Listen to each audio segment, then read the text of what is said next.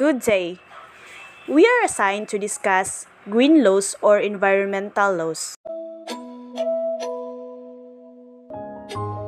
So, what is environmental law or green law all about? When you say environmental law, it is a complex and interlocking body of statutes, common law, treaties, conventions, regulations, and policies.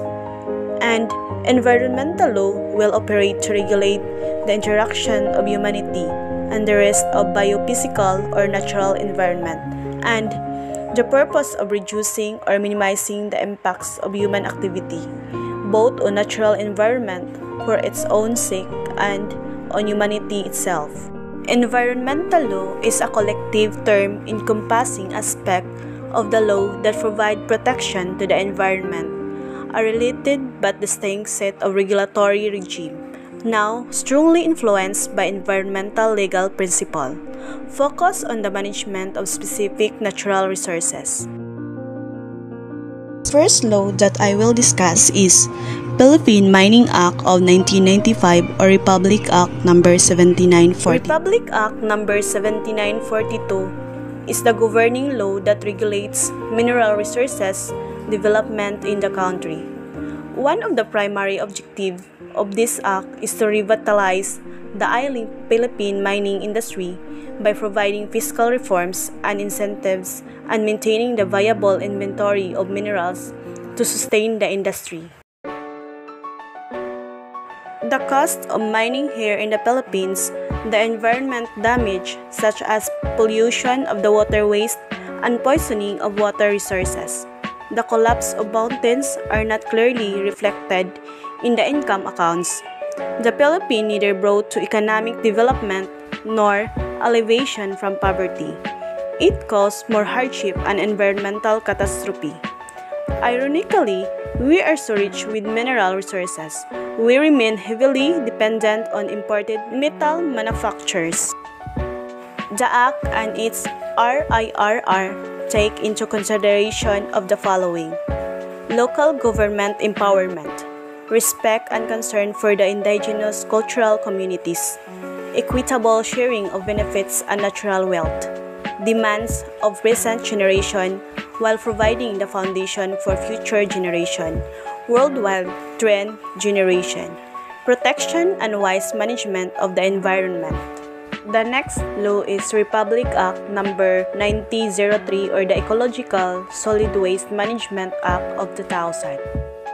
In partnership with stakeholders, the law aims to adopt a systematic, comprehensive, and ecological solid waste management program that shall ensure the protection of public health and environment.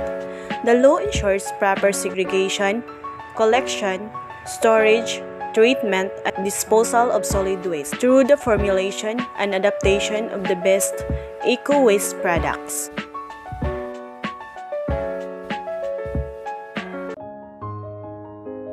Republic Act 10816 or the so-called Farm Tourism Development Act of 2016. It was signed by President Aquino on May 16, 2016. Farm tourism is used to attract visitors and tourists to farm areas for production, educational, and recreational purposes. The agriculture sectors seeks to improve the income and economic viability of small farmers and rural communities. Under this act, accreditations of farm tourism camps shall be on a voluntary basis and shall be valid for 2 years. However, accreditation may be suspended or revoked for any violation of the standard. Under Section 8, Investment, Promotion, Financing, and Incentives, the DOT, the DE, and the DTI shall develop programs linking stakeholders in the farm tourism industry, government, financial institutions, government-owned or controlled corporations, private banks, financial cooperatives, and other lending institutions to increase access to credit or farm tourism. Under the new law, a Farm Tourism Development Board shall be composed of Tourism Secretary as the chairperson, Agriculture Secretary as the vice chairperson.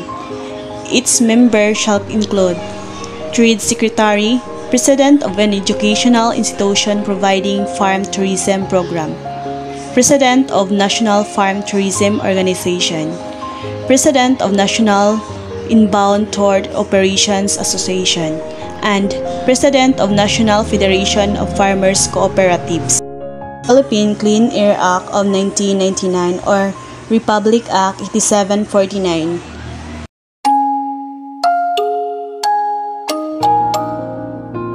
Philippine Clean Air Act of 1999 or Republic Act No. 8749 outlines the government measures to reduce air pollution and incorporate environmental protection into its development plan. The Act also established federal standard for mobile sources of air pollution and their fuel and for sources of 187 hazardous air pollutants, and it establishes a cap and trade program for the emission that cause acid rain. It establishes a comprehensive permit system for all major sources of air pollution.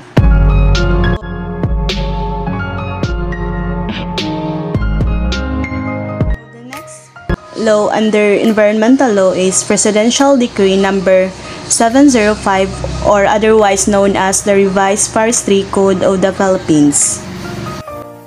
Presidential Decree number 705 is an act that lays down the basic principle of forest management and conservation, makes provision for the administration of forestry, and also no person may utilize, exploit, occupy, possesses, or conduct any activity within any forest or land, or establish and operate any wood processing plant unless he has been authorized to do so under a license agreement, lease license, or permit.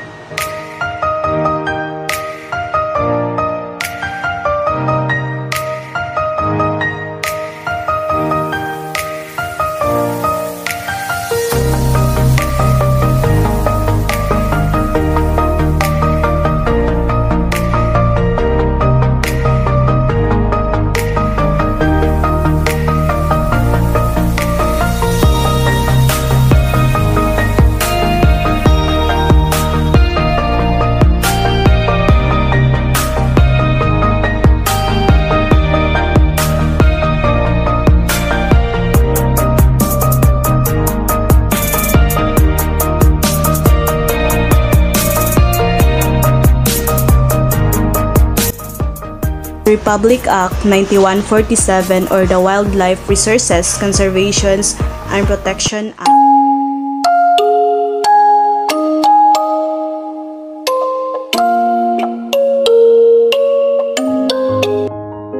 Republic Act 9147, otherwise known as the Wildlife Resources and Conservation and Protection Act, is an act providing for the conservation and protection of wildlife resources and their habitats, appropriating funds therefore and for other purposes, to initiate or support scientific studies on the conservation of biological diversity. So, Republic Act 9147 regulates the collection and trade of wildlife, especially protecting threatened or exotic species under domestic law pursuant to international convention. Republic Act 11038 aims to establish a legal basis for local communities and other stakeholders to participate and manage and protection of protected areas. So the next is National Coastal and Cave Resources Management and Protection Act under Republic Act number 9003.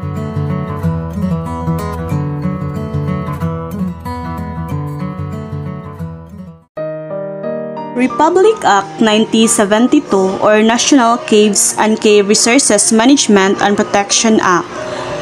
It penalizes the destroying, disturbing, defacing, marring, altering, removing, or harming the speleogene or sputum of any cave or altering the free movement of any animal or plant life into or out any cave.